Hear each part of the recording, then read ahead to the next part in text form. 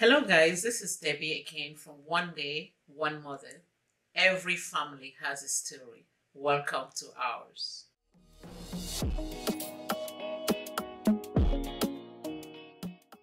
Today I want to talk about how we as parents we can help our adult children when they are new into the workforce. We need to help them in filling out some of the requirements, some of the documents.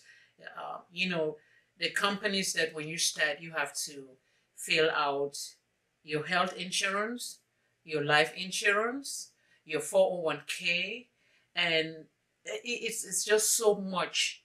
Being a new teenager or an adult, a young adult starting his or her first job or even a second job, it's our place as parents to help them, because learning from what I had experienced, I've decided to share, and I'll keep on sharing a lot of things that I have learned, the ups and downs after the loss of my daughter. We need to advise. I know there's some single parents out there, single mothers, single fathers also out there. We need to help our kids to know how to fill this paperwork when they start to work, when they get a new job. I, for one, it's a month before my daughter passed away. For some reason, I was sitting at home and I said, you know what? I need to let my kids know some certain things. I wrote down account numbers of the bank accounts that I have, just different financial things that I had. I wrote everything down. I wrote the account number.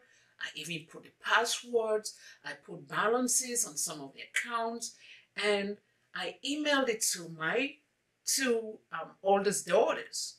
That's a month before my daughter passed away. But the reason I'm bringing this up again is because of my experience.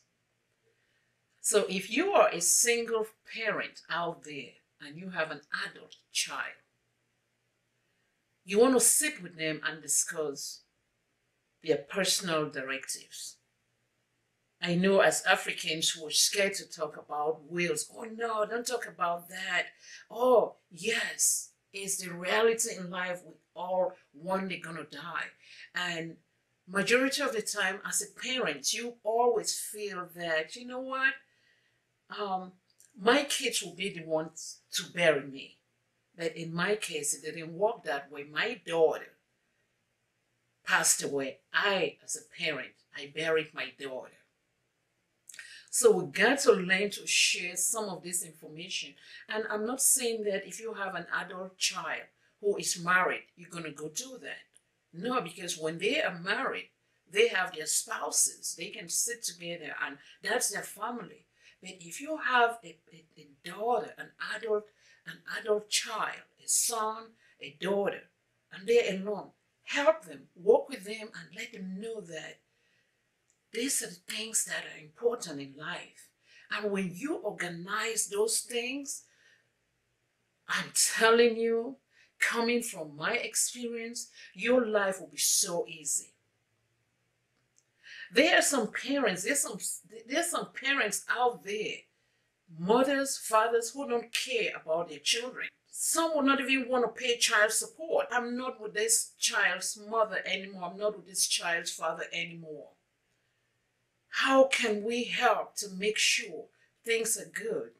And you as a single mother or a single father, you're struggling every day. If there's any single parent, a mother or a father, listen to what I'm saying, because this is coming from an experience. What I want you guys to know is when your child starts a new job, when they're filling out, let's say, their life insurance policies, advise them on how to fill that information out. Because when it's not filled out correctly and something happens to your child, to your son, to your daughter, there are some evil, I would say evil parents out there that they don't care about what you as a single mother or a single father went through lifting that child up. If you're a single mother, you're a single father, what that insurance company will do first, they want to find out the surviving parents. If the surviving parents are not, they want to find out the surviving siblings. Advise your kids how to fill out their life insurance when they start a new job, when they transfer to a different job. Because if you don't do that, you have lots of headache. The insurance company will not say, oh, you know what? Or you will not tell the insurance company that I've been the only one struggling with this child. I don't know where the mother is. I haven't heard from the mother. I haven't heard from the father. I don't know where he is. No, they don't do that. That's not by law. They're not supposed to do that. But if your child, while filling out that document and designate that, you know what? I'm putting my mother's name alone on this paperwork. I'm putting my father's name alone on this paperwork. Or I'm putting my mother and my siblings. Or I'm putting my father and my siblings. It makes life very easy. Because if it's not, whatever money your deceased child is getting is being shared between the both living parents. But if your deceased child had put it down in writing that, oh, I just want my dad to be the one to collect this in case I pass away. We got to learn to read. We got to find out how to help our young adults. Because sometimes they don't know. I personally didn't know all this. So I'm here to help whoever is out there that you sit down and ask your daughter, ask your son, you just started this new job. How did you fill out? Does your job provide life insurance? Do they provide 401k? As parents, I'm telling you, start to have this conversation. Have this discussion with your kids. It may be something really hard to discuss, but nobody's going to run away from this because death is something that will happen to every human being so long as you're living. So it's better to sit down now and discuss the things that are important so that down the road you won't be going from one end to another looking for solution, because again, there's some parents out there that don't care. Some will not even want to know where their child is buried. But when they receive that money from the insurance company, they take it. They won't come and say, oh, Miss Jones, I'm sorry that you were the only one who took care of this child. I'm sorry that I wasn't there. I received this from the insurance company. Here, you can use this to help with other things that you're going through. So every single parent out there,